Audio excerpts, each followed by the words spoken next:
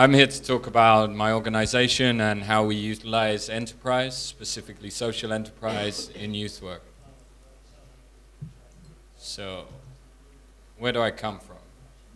There is an image here that isn't loaded, and I blame my technical assistants, Ramon and Hermances.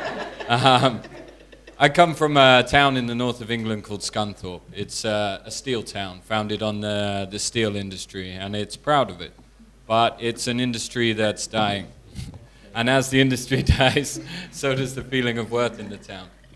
It's part of a broader picture around being working class. England has long been obsessed with notions of class. And to be working class in my town used to be something to be proud of. You were making something, you were building something. But now the old working class jobs are disappearing as the steel industry declines. So the steel industry used to employ 30,000 people in my town. Now it employs 4,000 people.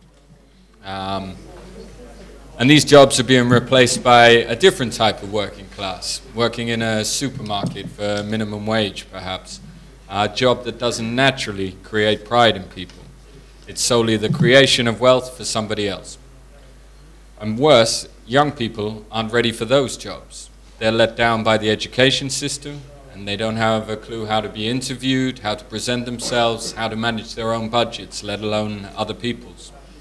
And so in a relatively small town, we have increasing levels of youth unemployment, more than the national average, and creeping up steadily as well.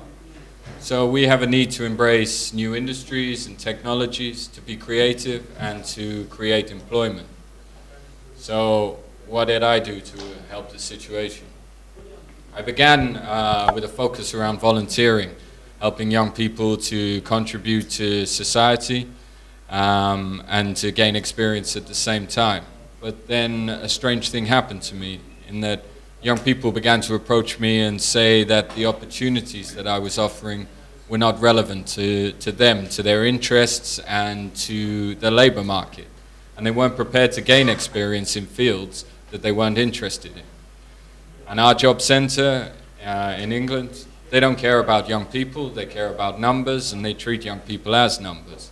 And that's what my service began to feel like towards young people, that they were just numbers. So I listened to them, I consulted with them as a group, and I asked them what they wanted. And they said they wanted opportunities to be creative. They said they weren't happy with the shops in town, the retail offer, and they wanted their own, selling clothes they were interested in and gaining experience at the same time. They said they had ideas, but nobody was listening. And so my approach changed. I stopped trying to offer the opportunities that we had been told would benefit young people and started supporting them to develop the opportunities that they wanted. I began to treat them as the experts. And why did I do this? So we were addressing economic issues, but social issues at the same time.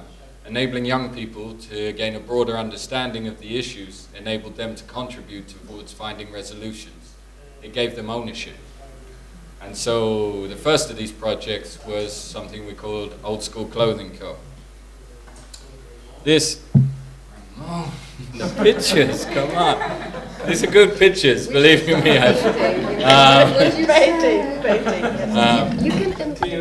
Okay. Old School Clothing Co. was a vintage clothes and art store set up by young people, run entirely by young people. We took over an empty retail unit in the town center. We have the same issues as mentioned in Germany. And the young people, they staffed the shop, they bought the stock, they customized the clothes, they sold the clothes. I was merely a facilitator. And so we were there to provide opportunities for them to be creative, to express themselves and to utilize what they were interested in. And there's lots of opportunities to be creative in a clothes shop, from fashion shows, makeup, street art opportunities, just allowing them to explore and express themselves.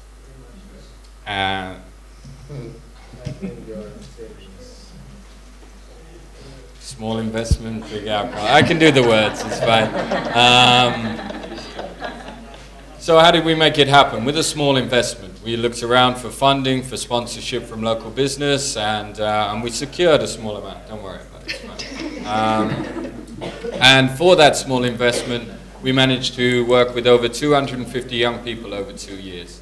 Many moving on to find employment or other opportunities, re-engage in education. What I liked about this project was that there were opportunities for the young people to fail, for them to take risks, to make mistakes, because I believe that that's an important way to learn new things, to get things wrong and to be supported so that there are no significant negative impact, so supporting people through failure.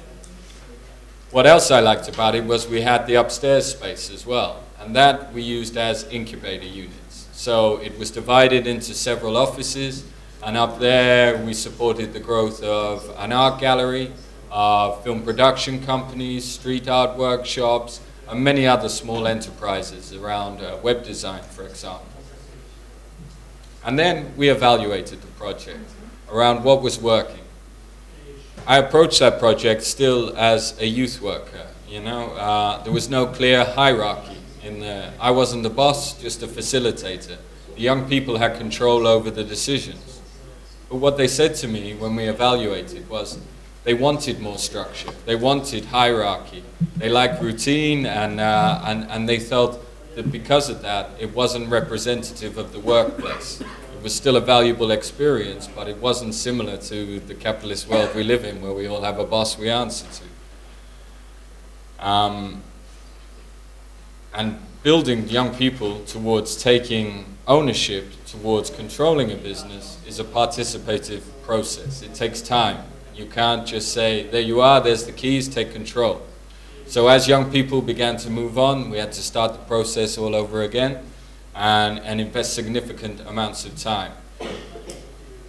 We did have great success with the incubator units, and so what we decided to do is take that project, build on it, and create something new that could take all the positives and reflect some of the changes that young people wanted to make.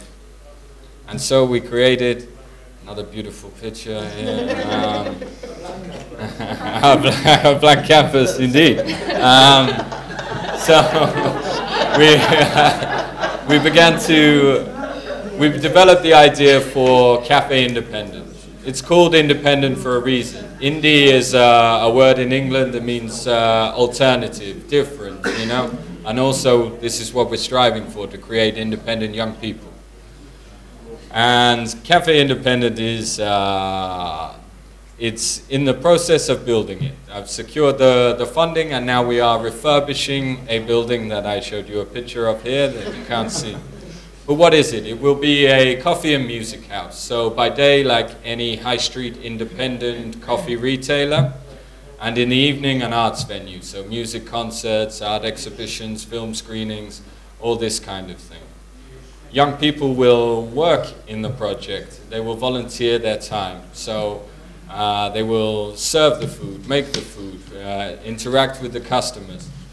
And they will also access formal training, so qualifications in customer service, in retail, in catering, all relevant to the local labor market and opportunities that are available. And also, crucially, non-formal training, because I haven't forgotten that I am a youth worker at heart. So there is some stuff around employability, around confidence, around interview techniques, but essentially some issue-based work as well. And who do we work with? We will work with 120 young people per year. 75 of those young people will be disadvantaged or with fewer opportunities. So people with drug problems, young offenders, those in care. We want to work with the hardest people to reach, although I must make a point on that. We heard some talk earlier about these lost young people. And yes, perhaps they are lost in terms of their journey through life, but they're not lost in terms of where they are. We know where they are. We just have to go and find them. They're on street corners, they're in parks, they're in squats, in bedsits. So we always go out and find them.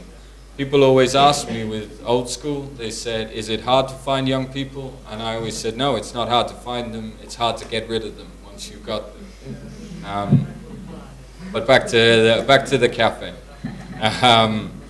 So 75 of 120 will be disadvantaged. But we keep the projects open to all young people, to university graduates, to anybody who wants to come and volunteer, because we believe in the benefits of young people sharing and learning from different experiences. So graduates are struggling to find work, but maybe they can motivate and inspire people to follow a different path, to follow education, perhaps. This building we have is massive. It's over 3,500 square meters of space over 4 levels. We're in the process of making it pretty, of refurbishing it right now, so when I get back, I hope the toilets are going to be in the right place and not on the ceiling or anything like that, but we will find out. And to make that happen, the young people who are interested in the trades are volunteering alongside employed tradesmen. We're keen to build links between the unemployed and those employers, potential people who could take them on, take them for work. And it's not often that employers have the opportunity to meet young people in a different environment that's not the interview, where they can see firsthand that they are prepared to work and work hard. So we are trying to break down those barriers. And that's a theme that runs right through our project. We are keen to link, and we have these links with employers to provide progression routes. We are only one step on the pathway, but we need to ensure that the transitions are carefully managed and that we support people through those. This program is all around unlocking motivation, you know, to find what young people are passionate about, interested in, and what they can do, what their strengths are. And that's the crucial bit. And one more progression pathway that we built into the project, building on the success we had with incubator units, was to develop, there's a beautiful logo here, to develop GROW. So on one of the levels is dedicated solely towards social enterprise incubator units. We called it GROW because that's what we're trying to do. We're trying to grow something here, and we're trying to encourage young people to grow something, to develop something. And this place offers time, space, and support to young people to turn ideas into reality. Simple. So in time, young people are given the time to develop their grants, to develop their projects, to invest in themselves. Space. It's a fully functional office space with administration support and can host up to 30 young people. There's a large co-working area with, to encourage young people to share the ideas, to cross-fertilize and work together. But also individual units to accommodate their further growth, so they move into the separate spaces. And the support in terms of business planning, informal expertise, but also local business mentors. Successful local entrepreneurs who've made it themselves, who are still committed to the community and want to give something back. And actually engaging them wasn't so hard, you know? They all had to start somewhere. And crucially as well, a financial safety net. Through, we provide, through our organization, financial management to ensure that they're not getting into debt or things that will cause them complications later in life. Why business? It doesn't come naturally to me as in terms of youth work. It seems to be a conflict. But sometimes when there are limited opportunities, sometimes you have to create your own. And lots of the research here fed back that there are not enough jobs out there. In the absence of a clear state strategy in England to create jobs, I decided to support young people to create their own. The other reason why we chose business is around ownership. The young people own their own ideas, and there's no greater tool for motivation in my eyes. Choice is a powerful tool, and knowing you're working for yourself, for your benefit, is a great motivator.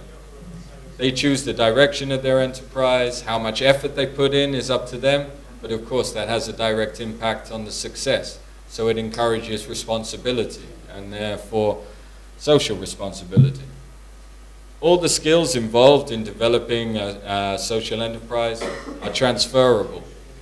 We're talking finance, marketing, communication, organization, and not least of all, presentation. Each young person must pitch their ideas to us and then to the local business community. they're learning to sell themselves in a professional way. There's other entrepreneurial ways in which you can sell yourself that I wouldn't encourage. And all these skills are relevant to the workplace. So even if the young people are not successful entrepreneurs, they are better prepared for the workplace.